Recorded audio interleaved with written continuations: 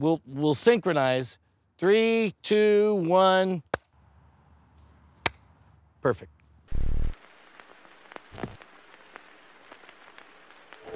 This episode of The Modern Rogue brought to you by Squarespace. Head on over to squarespace.com/rogue. Give it a try. Get 10% off by using promo code ROGUE. Oh, ladies and gentlemen, behold, the most writingest writer in all of Modern Rogue history. It's live in person, Jordan Breeding. Here I am, yeah. Thank you so much for coming all the way out to Austin. Yeah, it's so good to see you. It's so great to be here in person. So we've been going through all of your greatest hits of articles that you've written at themodernrogue.com. What are we talking about today? So, middle finger. Penis. Wait, is that all it is? It's a penis. Penis. I used to think that this, like, straight was the right way. Oh, interesting. But that was Fletch era. Like Chevy Chase did it like this in Fletch. But I've since come to the conclusion that like this is better. Like, that gives you more of a ball sack. Those are balls. In high school, we had this argument a lot. We would always do this, and it would be pretty like loose. See, that makes it look like a gang symbol. I know, but it does mean penis. I don't want to get away from that. I'm glad you brought us back on topic. Roll it back to penis. Back to one. Back to one. So the first known middle finger to penis connection, as it were, there was a play, 430 BCE or something. There's a joke. BCE, that was booty crushing era. Yes. And then what is it, just crushing era now? We used to crush booties, now we crush it all? Yeah, maybe. I don't know. And there's a character, I think the play is called The Clouds or something. And The Clouds? Yeah, it's like a Greek play. But the guy is saying how when he was a child, instead of doing the normal thing, which is keeping time with your middle finger on whatever, he would tap his penis.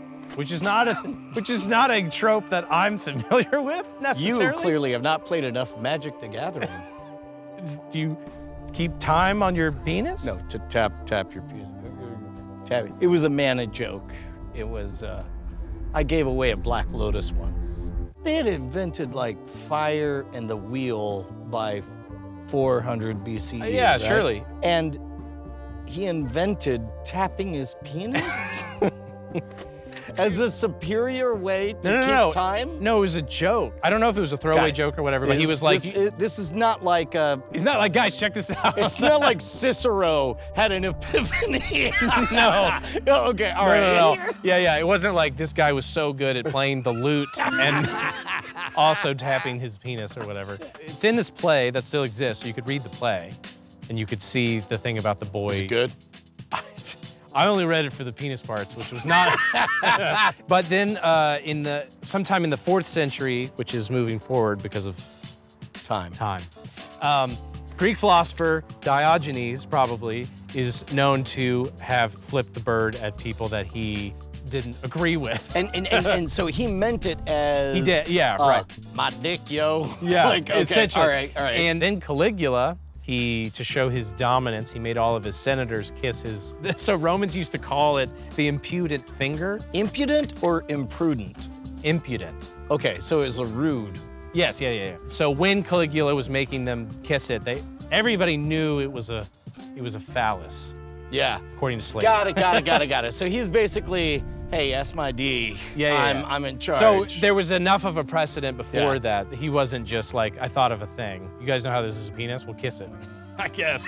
I'm Caligula. But the Catholic Church eventually was like, guys, you gotta stop metaphorically flipping penis at each other. So they kind of shut it down for a while, and it lay dormant until, I want to say... 1992, because they found a middle finger encased in amber, and they extracted the DNA. And they made a dinosaur penis? Yeah. An anthropomorphic dong? Yeah. A DNA strand, like me, is a blueprint for building a living thing.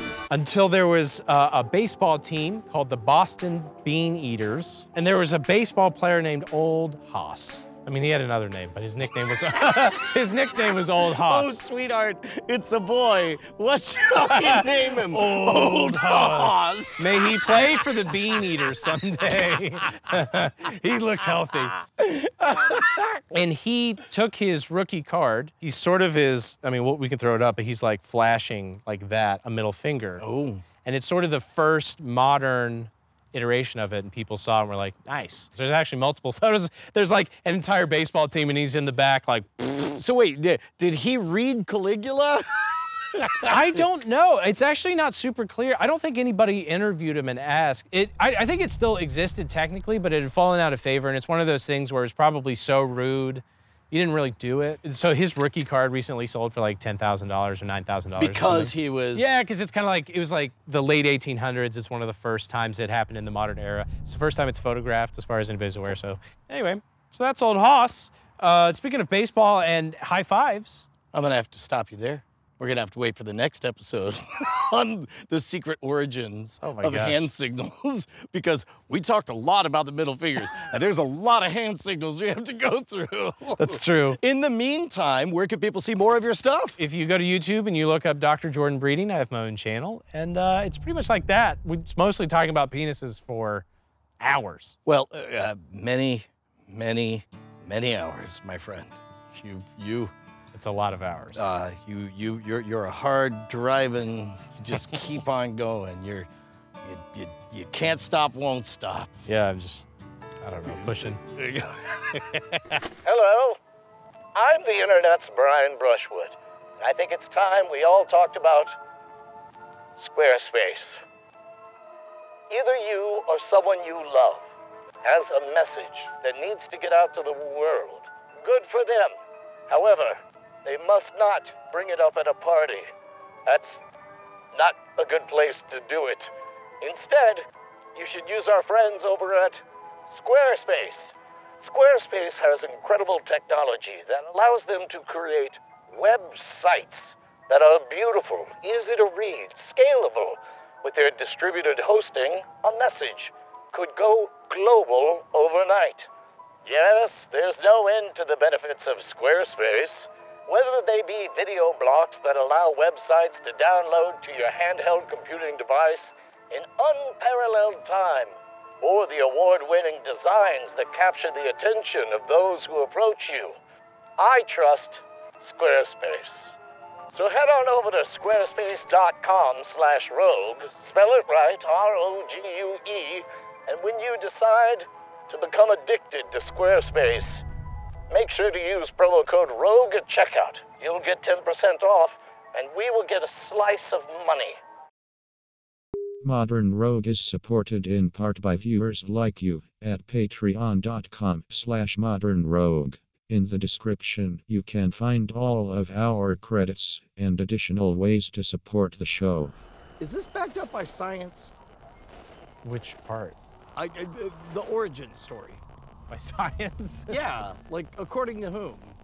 Well, all right. Oh, no, Well, I'll put it up. It's on a thing. Okay, all right. I found it. Okay. It's on the Modern Rogue. What do you mean?